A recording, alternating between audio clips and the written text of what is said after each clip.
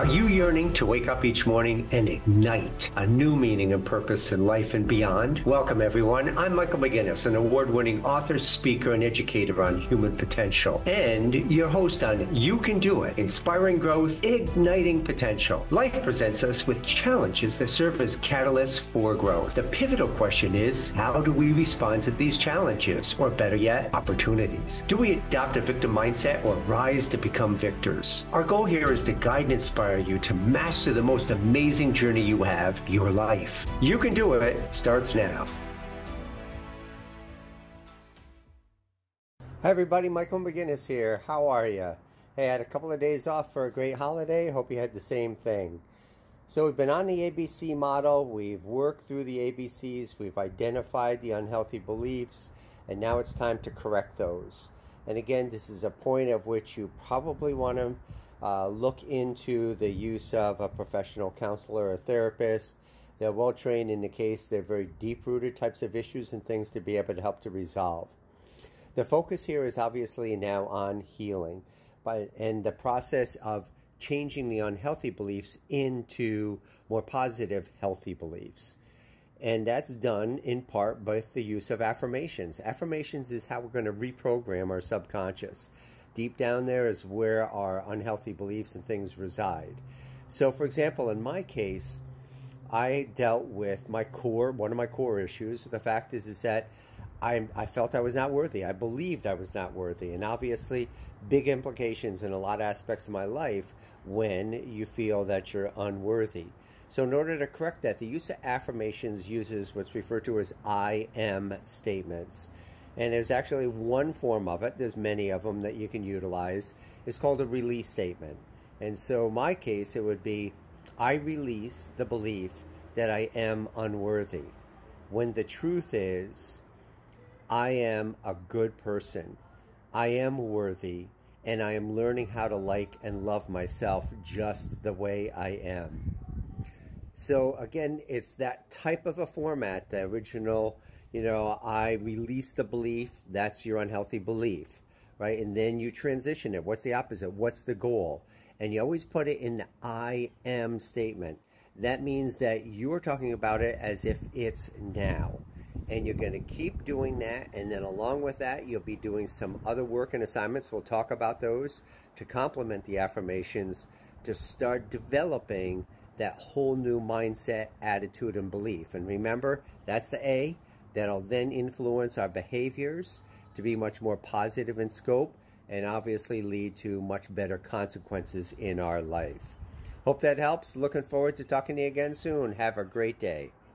Hey everybody, Michael McGinnis here with You Can Do It. Remember, this is all about you. This is about you developing your potential. So what we've been focusing on, if you recall last session, is the opportunity to start dealing with our personal growth, right? That stage of which we identify our own kind of issues that are holding us back from being happy, from joy, from having meaning, purpose, and in particular to lead us to where we become our full potential. So we talked about some of it. I talked a lot about my own experiences today. I am so fortunate today. I have a great guest. I'm going to introduce her in just a moment, who's been a significant part of my healing and of my life. And so we're going to talk about that today, specifically to what our focus is, that of affirmations. And the topic is changing our unhealthy beliefs into healthy beliefs, the power of affirmations. So without further ado, let me take a minute to introduce Candace, who you see here. Candace Wheeler, I discovered along my way years ago, when I was going through a lot of my own personal growth. I was dealing with a lot of struggles and trials and tribulations. And in addition to my traditional counseling, I had discovered Candace. I call her my spiritual advisor. Why? Because she brings a gift of spiritual background and understanding. And along with that, some very practical tools and techniques that helped me to really be able to navigate my life at that time, recover and grow from the experience. And in particular of that is affirmations. And her unique focus of affirmations is an incredible help. And that's why I hope today you're going to learn how to really be able to create these affirmations to transition out those old unhealthy beliefs that are holding us back, creating those negative patterns towards positive, healthy beliefs. So without further ado, and you'll see the image here, of which this is Candace's website, CandaceWheeler.com. So without further ado, Candace, how are you? Oh, Michael, I'm so proud of you. Since the day that I met you, you have come so far. I'm very proud of you. Wow. I didn't anticipate that. What a wonderful thing to hear and acknowledge. But that's the power of what we each do, right? And Yeah. that was that gist of why I said is that why you want to go through these stages of growth. You've got to clean your own house before you can clean others. You help Hi. me clean Yeah. my house. And the affirmations is about cleaning your mind, building a relationship with your mind that's positive and cleaning it out. I love it, and we'll be expanding. So much look forward to your insight as it relates to the affirmations. And the beauty of it is that we're actually going to be utilizing the real affirmations that Candace prepared for guess who? Me. When I was going through this. So you're going to see it. You're going to see these things. These aren't made up conversations. These are the kinds of things that helped me to grow. And Candace's own witness of that. And as I say, and it's the name of our podcast, if I can do it, you can do it too. And that's our focus here. So, Candace, as we talk about this concept of affirmations, in my view is I sort of translate that to, grew up in corporate America. So I had to try to find as an educator these sort of practical ways to explain things. And the thing for me that I had realized is that, or the analogy I like to use, is that when we're busy with a computer or an application on a phone or whatever, and it's not working, right? Very often it's a result of the fact that the program, which is developed by software, and the ingredient of software is code, right? People type in code, to sort of create the software package that creates the application. And so sort of the root cause of a lot of these problems is the fact that it has bad code. Well, I translate that, and I like that example, is because we ourselves often have bad code in our lives. And the bad code, as I see it, is the unhealthy beliefs that we have developed along the way, right? Life has a way of doing that. We all typically have them. A lot of it happens during the formative years, early on in our life. But regardless of when it is, we have that bad code. And what happens with bad code? It can help to produce bad results, right? Just like that computer program not working, we ourselves can work less than efficiently. And that was the example I shared last time, is because of what turned out to be the bad code, which is not worthy, that'll never amount to anything, was driving my behaviors that were consistent with the consequence of, in that particular case, of frustration related to date, the inability to be able to date and work with women. In fact, this was a topic that Candace and I had worked on. And so you'll get a chance to see that. But first of all, on that when you think about this whole conversation, Candace, and affirmations, why do they work? Why do they work so well? And how do they work? Well, I was ready to tell you the benefits of affirmations. They work because you have to keep them consistent, constant. But here's are the benefits of affirmations. Essentially, it's a form of being kind to yourself. You're reprogramming your subconscious. You're rewiring your brain. You're taking dominion over your mind, which is probably the most important thing. You actually become a witness to your mind and you're watching it. It builds reassuring relationships with your mind. It reduces anxiety and stress. It overcomes adversity, doubt, and fear. It recovers natural growth and expansion. Can you believe this? It repairs limiting thoughts to healthy thoughts. It changes negative behavior to superior behavior. It raises endorphins and creates happy feelings. It restores self-esteem, good feelings, and confidence. And it forms and builds new habits. It opens your heart and ultimately shifts how you see yourself in the world. And the one last thing I just thought of this morning, it allows a whole new truth of identity. You change your identity from being, in your case, unworthy, which is small, and the identity changes to, here I am hosting a podcast. Wow, what a wonderful thing. And you know, I personally can agree to what you've said. I mean, this is nothing less than a miracle. This is a major ingredient in our growth to be able to help us to really to be able to make this transition. If we were to choose, you know, just a few tools to help us go through the process of making changes in life, my own view is affirmations would be one of those tools that would raise near the top. Absolutely. I agree with you totally. And the release statements, finding a new truth, recognizing and hearing yourself, watching your mind enough so that you're recognizing a negative thought when it comes in so that you can stop it, change it, and find a truth that's positive and begin to say that affirmation. So Well, it's what's like accompanying your brain all day long. and that's what's amazing, right? Is they're really that's why I use an analogy of software. You can reprogram ourselves, and that's what's amazing and amazing the whole body of work, even in science today with neuroscience and stuff that confirms that we can change. And when we change and we do things like affirmations and meditations, we literally change the structure of our brain. That's right. And it changes the structure of your life when you change the structure of your brain because you're looking at a whole different point of view. You're allowing your subconscious to see what you want and the pictures of what you want to be. And the subconscious begins to buy into that, and it buys into it over and over and over again until the point that it finally says the subconscious just kind of withers away. And the next thing you know, you're living what you want, and that's happiness. And that's Outs- being worthy.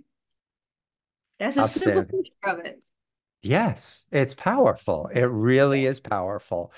And that's why I want to get into the release statements here you had mentioned here and the power of those and what they actually look like so that people can begin to create these on their own or at least know, you know, the tool to utilize in this case. And before I do, I just want to acknowledge one thing that you shared is that you know, from experiences Candace, also, I'll be looking forward to bringing you back because it's not only just also the physical changes, but where you've played an instrumental part of my life. This is really within the spiritual aspect of it. You know, looking at my life as not just the physical part, but really the energy and the vibration and all these other elements that I discovered through my work with you that now I really resonate with. And that's even a new word in my vocabulary. So at some point, we'll be looking forward to having you back to sort of go in to explore some of the deeper aspects of our change. I look forward to that. Awesome. So release statements. Well, you know, shown here are the actual statements I that love it. I love it. Candace had worked with me. Yes, and it was fantastic to see this. And so, you know, can you explain a little bit more about these? And then you've got the examples here. Talk through them, and you know, why create them in this way, and what's the impact of that? Okay, well, these are perfect examples. I have them in front of me, but there's two kind of release statements. One is the belief. I release the belief so that our mind has a belief. And by the way, just to take it back a little bit, the subconscious creates these negative thoughts to protect you as a child from experiences that you've been having. So it's not that it's against you, but it created to protect you. But as we become older and mature, we don't need them anymore. So we have to reprogram them. So the first kind is the beliefs, which means we are going to be aware of what you're telling yourself. So you have to ask the question, what am I saying to myself? When you feel icky, ask yourself, what am I saying to myself? And get that clear in your mind. And then you come up with a truth. And the truth has to start with I am, because it takes you in the present moment. The subconscious will not hear the past, it will not hear the future. And you're in the present moment so that you're saying, I am so very worthy. So in the case of this first one, You should the truth that you chose is I'm choosing to practice seeing all the wonderful possibilities for me and feeling happy and excited about them all. I mean, I can feel that excitement, and so can your body. So every time you say that, your body feels that excitement, and it becomes more and more familiar and more happy until it becomes a part of you. So the second kind of release statement are the judgments. And I have to tell you, I grew up judging myself. And most people do. I mean, we judge other people. So whenever a judgment comes on, you will feel it because you'll feel icky again. You'll have this icky feeling, and you're going, okay, what's going on? What am I judging? Oh, I'm judging that I can't possibly be worthy enough to be loved. And that's what's in your release statement here. I forgive myself for judging myself as unworthy of being loved. So how I talk to people about this is putting their hands on their heart and literally forgiving yourself. I forgive myself for judging myself as unworthy of being loved. And you can feel this, oh, wow, oh, you've got this empathy for yourself while you're doing that. And it feels wonderful. So then you have to figure out what the opposite of that judgment is. And so the release statement that we've got here is I'm choosing to love myself completely so the perfect person will love me too. Well, didn't that make you feel good? Totally. Didn't you feel good about that? So that's an example of release statements. The judgments work with your heart, the beliefs work with your head, and there's no change without the heart. That has to be such an important part of it. So that's briefly release statements. Wow. Thank you so much. That was powerful. That really was a great way to explain it. And I remember you had shared that with me and it rekindled that whole conversation that you had. And I love how you really shared about the two elements of it and really associated it to the head and the heart. I think that's fantastic. And, as you were talking about it, reminded me is that in the beginning, after we had these and there was my homework to now recite these to myself, it was tough at first. It was really tough at first because It's I guess I was so used to not believing it that my body was resisting it. And as a matter of fact, at times I just wanted to put this away yeah. and deal with that. Because it was tough. Is that common? Some people put it away and they don't come back because it's too hard to do. But the whole thing is, and what you're bringing up for me now is that how you use these is that you do it the very first thing in the morning and the last thing before you go to bed at night. And whenever you do something familiar, like whenever you brush your teeth, whenever you do the dishes, whenever you take a walk, you do those release statements. So you're like drumming it in. But most people, because they're not used to that kind of a discipline, they go, oh, I don't want to do that. And I remember actually a client who didn't do that for like 4 weeks. And I finally got her to do it. And when she came back on the day that she had done it for another like a week or so, she said, oh my God, I wish I had been doing this the whole time because I think I've already changed. So it's like I'm glad you brought up the resistance because it's totally there, but we can get over that by repeat if you choose to do that. And I have a trick for you. Record your own voice doing those release statements. And you get in the car and it's time lost in the car and you're listening to your own voice telling you how worthy you are. You know what? It's going to work. It comes in and the subconscious hears it and goes, oh, okay. And it starts opening up and the subconscious starts opening and opening and opening until, as I said, all of the old stuff just withers away and your new identity is standing there. Wow.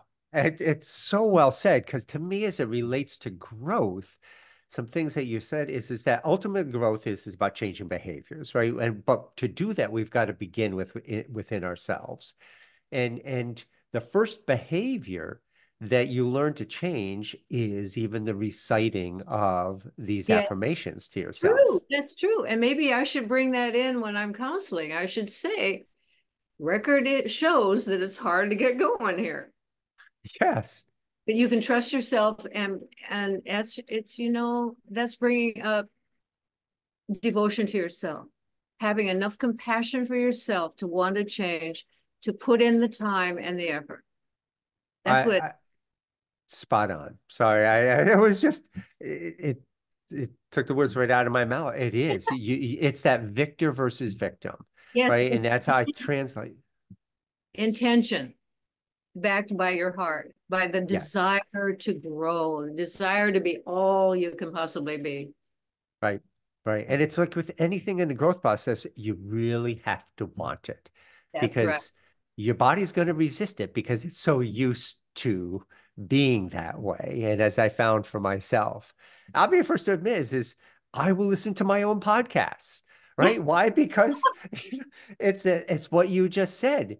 It really makes an impact. I said, wow, I said that. You I've know? had clients say to me, remember when you said this and now I'm doing that? And I go, wow, I don't remember that because it's so natural for you and I to share what we know, but we forget what we share until we see it standing in front of us in the form of a client who's winning and feeling happy. That's outstanding. It really is. That's great. Well, we're closing in here. Any other words that you would like to share with respect to the whole concept of this part of growth, particularly with the affirmations? Yeah, I think I would share the level of dedication that you bring into your own heart. And what's important is trusting the truth of your heart, because that's where the truths come from. You have to trust that you know what's right for you. It's not the counselor that knows what's right. It's you who knows what's right for you. And to speak from that place and to trust that strength and that intuition. The other thing would be is that you have to be responsible for being a guardian of your mind. If you don't guard your mind, if you're not aware of what you're telling yourself, it's useless. So dedicate yourself to listening to your mind and being aware of what you're saying to yourself so that you can turn it around right on the spot. I've learned to do it as I'm walking across the street. It's got to be a part of you. So every time you need a new truth, just okay, what's the opposite of that? Okay, the opposite is I am worthy. Now, my thing, I was not good enough. So my affirmations were all, I am so good enough. I am intelligent. I am beautiful. I am worthy of being out in the world helping people. So it's constantly reminding myself. And I think the other one is um, being open to being grateful for your work for yourself. If you're grateful for what you're bringing to yourself, then that growth is much more celebratory. You're celebrating your win. You're celebrating you as a human being instead of being small. And in my case, really small. I used to be so small that I would stand in a corner of a party. So celebrating you, smiling first thing in the morning. I am happy. Yay! Gratitude is everything, right? I mean, it's just like attitude. It's fantastic. There are so many gems that we could easily spend hours conversing, and maybe over time we can. And I really look forward to having you back on our show again. And thank you so much, Candace, for your time This is and your my knowledge and pleasure. your experience. It's fantastic. So, ladies and gentlemen, Michael McGinnis here with You Can Do It. Hope you really enjoyed the show. We're going to continue this series with talking about the different tools for your personal growth and self-discovery. And we'll reveal those and we'll have those conversations. But now you've got a structure in this particular case to know this thing called affirmations can be a significant positive element and tool and resource for you in your personal growth. Be sure, if you have questions on this, look up Candice at CandiceWheeler.com. Consider as a resource, as I did, to be able to help and support you no matter what the type of growth or concern that you're experiencing in life. So, ladies and gentlemen, until next time, remember you can do it. It's the most important part. You can do it. Believe that. That's the first belief I ask you to believe in, is believe in yourself that you can change. We're all wired that way. We can. And I look forward to our next conversation. Love to you all, everybody. Thanks, everybody. Have a great day. I'm Michael McGinnis, and you've been listening to You Can Do It, Inspiring Growth, Igniting Potential. Tune in every second and fourth Friday at 9:30 a.m. Pacific Time on Transformation Talk Radio. As a recognized educator, author, and speaker on human potential, let's learn together how to make the most out of this life and to put a ding in your universe. This is the incredible journey of personal and spiritual growth, self-discovery, and enlightenment. For more information, visit growhumanpotential.com.